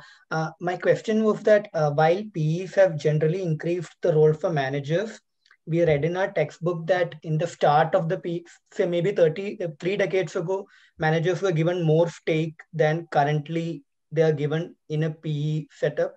So how, like in your experience, how much has this reduction of stake been for managers in a PE, like the equity that's given to the managers? And is there a regional variation on this, like across, say, the UK and the US, the amount of equity given to managers? Chris, shall I take that first, William? Perfect. I'll do the legal bit. I quite often ask my managers on bigger deals, and I haven't seen a trend of managers getting, in Europe, less equity. In fact, it's probably the other way around, because managers have more recently started using their position in the sale process to drive better deals for them. Not always the case, but that is the case. So I'd be interested to know what data you're referring to that might show that, but that's not my experience. And I don't think that would be the experience of all that many. And William may have a view on that. Now, the way incentivization works in most European countries is different to the US. In Europe, it's always structured so that managers take a direct ordinary share stake for which they purchase. In the US, it's more quite often dealt with by way of options to purchase stakes in the future. And the reason it's dealt with as direct stakes in Europe is because of the big tax difference between selling an ordinary share and later paying to exercise an option. One is within the capital gains tax rates, which still are much lower. Obviously, lots of speculation recently about that changing because of the finance holes in national budgets that have been created by the COVID support measures, but still very much lower than income tax, and options would be taxed at income tax rates. But William, I don't know whether you would agree with what I've just said, or whether your experience is different to that. No, Chris, I fully agree, actually. And if anything, I think there are 2 factors at play. I mean, just to pick up on Sarath's trend, I mean, the one reason why managers' stakes would look smaller over time is possibly if you're measuring them against deals that are in general larger over time. And certainly one of the things that we think about when we're determining what sort of level of equity incentivization plan we want to put in place is what is the total value of that plan over a 5-year period. And certainly for the largest deals, so when you're talking into the mega deals that are done by the KKRs and the so on, 20% of the equity in those deals is an awful lot of money. And therefore you will find that by definition in the very largest deals, the sweet equity percentages will be smaller because the absolute value that they generate is sufficient to incentivize a team of, top team of 10, 20 or 50 people, whatever it might be. I think there is one interesting qualitative difference between the UK/Europe and the US, which is that actually the role of management teams is actually quite different in a process. And everything that Chris has said about managers being more central in the sale process, using their position a little bit more to negotiate with equity houses, being more competitive and using management sweet equity as a competitive tool, let's say. In the US, it's very different. The managers tend to be much more neutral, much more middle of the road. They tend not to try and influence those discussions as much because it's it's not the way it's done. Actually, in reality, in many cases in the US, management may not participate in the sale process at all, other than perhaps to give the management presentation. So there's just a cultural difference in terms of the role and participation of management in a sale process. That's not necessarily the same, of course, once you're actually in the company and you're managing it, because the culture is still to manage the investment through the management team. So hopefully that gives you a couple of interesting points of contrast on those two points that you make there, Sarah. It does. Thank you very much. Louise, we're sort of reached 6 o'clock now. I don't know whether we have. I mean, I think we ought to call an end to it very shortly. I mean, would you like to just make a few of your current trends, perhaps particularly William, because most, I think, of the people who are going to be at the seminars on Monday will have the benefit of asking you more questions and hearing your thoughts again, Chris. And if there's anything William would like to add on the current trends, that would be great. Yeah, absolutely. I mean, I think the first thing to say is, private equity is, where 20 years ago it was still a relatively under the radar niche, not generally very well understood industry. I think it is much more mainstream. It is much more a cornerstone of the sort of the corporate finance community, let's say. And I think that will only carry on increasing. We've talked about the position that it has in the economy and in the industry as a whole. I think you will see the skills that are being or have been developed by private equity develop even further in the future. I think the two things I would just say is a lot of the investors, the LP community, are realizing that it is quite attractive to be able to invest in private equity directly. And so you're seeing some of the LPs, some of the pension funds actually starting their own private equity activities internally, and actually are our investors becoming our competitors at the same time. So I think that's an interesting point to bear in mind as we go forwards. It's certainly a means by which they can get access to deals more cheaply. If they invest directly alongside us, they don't pay the management fee and the carry incentive on the direct investment piece. So it is a way of them accessing lower cost investments that are still very, very attractive indeed. And I think the second thing I would say is it's been an incredible 20 years for the industry, and the level of change and increasing competition has been huge. But I think that is going to continue. It is a very competitive market. There is a lot of capital out there. As we demonstrated, hopefully you will see that there's a lot more capital to come. With all of that, its profile will increase. With all of that, the importance of being responsible investors that are well regarded by the community, that respond in a corporate minded way to challenges in society and in the economy, I think is going to make this industry be ever more transparent, be ever more front foot in terms of its role and its activities. Regulation will continue to increase, and I think you'll see certainly the question of corporate governance certainly, but ESG more broadly being an incredibly important theme going forwards for us. So exciting times, but yet more exciting times to come. Thank you very much. We do actually have one more question, but what I'm going to do, I think if it's okay, is to bring the formal part of the meeting to a close. Now, we'd all be going off to have drinks now, and you'd all be able to talk to Chris and William over drinks, and then we wouldn't have to worry about that. But I'm going to, as it were, bring it to a close so that people can go, and also to formally thank William and Chris for this fantastic lecture. It's always very, very interesting. I get the benefit of hearing it every year, so I can see how trends develop and how things have developed over the years. But I hope everyone agrees with me that it's been incredibly interesting, and thank you for your willingness to answer so many questions. That's been absolutely great.